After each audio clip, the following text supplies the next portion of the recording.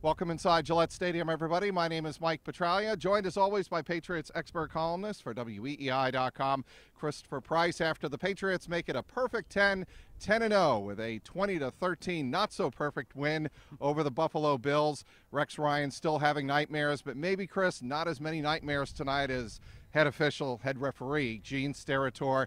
This game will be known as the Whistlegate game, the game in which Tom Brady was running out of bounds but stayed in bounds, found Danny Amendola down the sideline for what appeared to be a brilliantly manufactured touchdown, but alas, the touchdown was called back because of an inadvertent whistle. Your thoughts on the play and how the Gene Steratore crew handled things? Well, he basically, and we talked to someone who spoke with him after the game, basically admitted, look, we screwed up in this situation.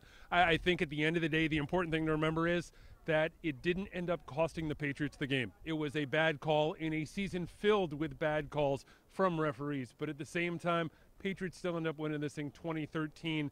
You would like to think that there was some sort of mea culpa from the league. We've seen the quote from Dean Blandino, the head of officiating, already to that point. And so it's going to be interesting to see what sort of upshot comes out of all this. But I think at the end of the day, the officials, Steratore, Blandino, they admitted who was at fault here. Again, I think the important thing is it didn't end up costing the Patriots the win.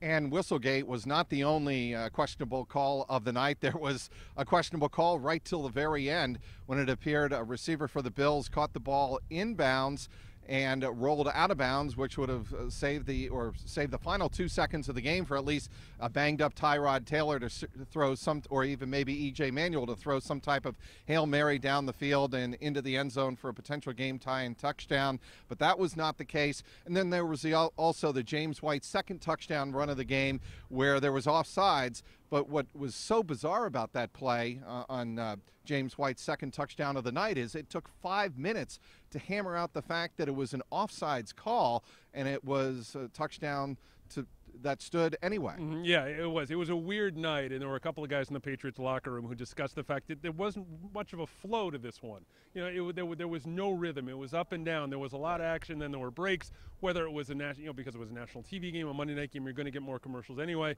But it just felt like a game that kind of slogged along. I said on Twitter, it felt like a tractor pull of a game in more ways than one. Because it's cold. It's difficult for the offense to put anything together, to get any sort of sustained drive. So it was a slow game to begin with, and then when you add in some questionable officiating, to their credit, they all gathered around. They tried to get it right on every single occasion, but it just kind of slowed things down. It was a difficult game to watch, to follow along, to be a part of.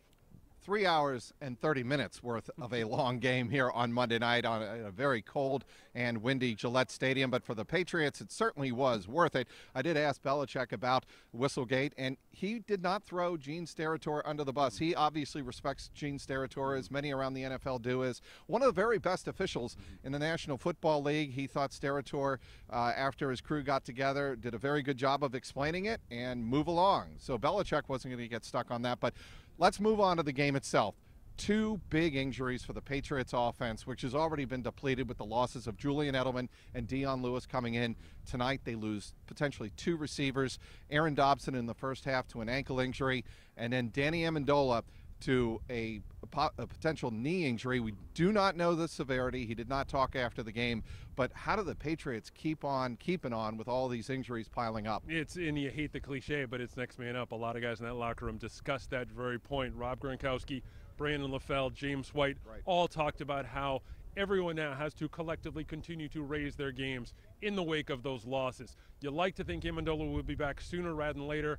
Edelman, we know the timetable there. Dion Lewis obviously out for the rest of the season. So you can game plan down the road. Doesn't make it any easier, but you're going to need to see bigger and better performances out of the guys who remain. The Brandon LaFells, the Keyshawn Martins if he gets healthy and gets back out on the field. You're going to see more from Brandon Bolden and James White. Those kinds of guys are going to have to raise their game, in addition to Chris Harper, a guy we saw for the first time tonight. So as a group, they need to take their game from here to here in the wake of all these injuries.